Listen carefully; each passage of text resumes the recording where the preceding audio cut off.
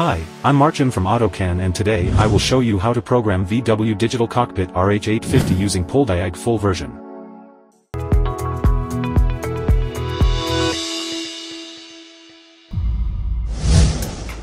Our work set today is microscope, KeyMaster PolDiag, Forch R570 for cleaning PCBs, needle 0.4 by 13 mm, insulin, soldering iron, we use JBC, laptop on which we will work. Let's move on to lifting one leg. Thanks to the microscope we can see exactly what we are doing. The thin and flexible needle will not allow you to break the processor leg. Then we raise the second leg.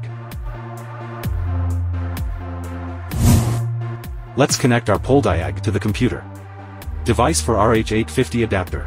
The set also includes an MQB RH850 plus 35XX adapter, which on one side is connected to PolDiag, and the cables coming out of the adapter will be connected to the processor using the JTAG method. The connection diagram is available on the ATOCAN Technical Support Forum.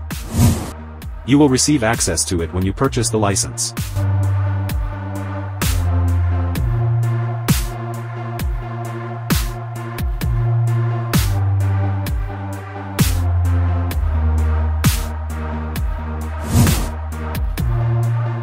After soldering, let's connect the power to the adapter.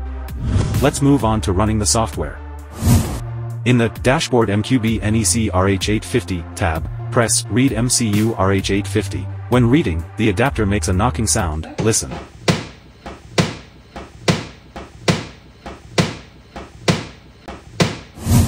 Now let's record our reading.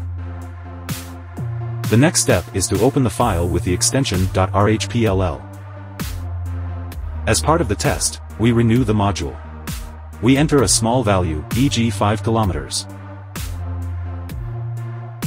Now click Change Data. We can set any value. Our task was to renovate the module and prepare it for reuse. We save our new file from the server.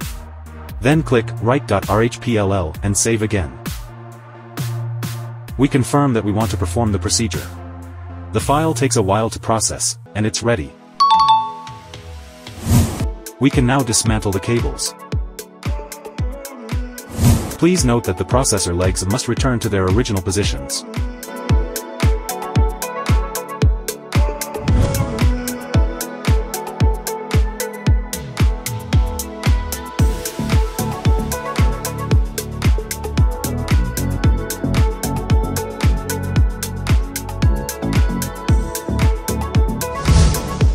That's all for today.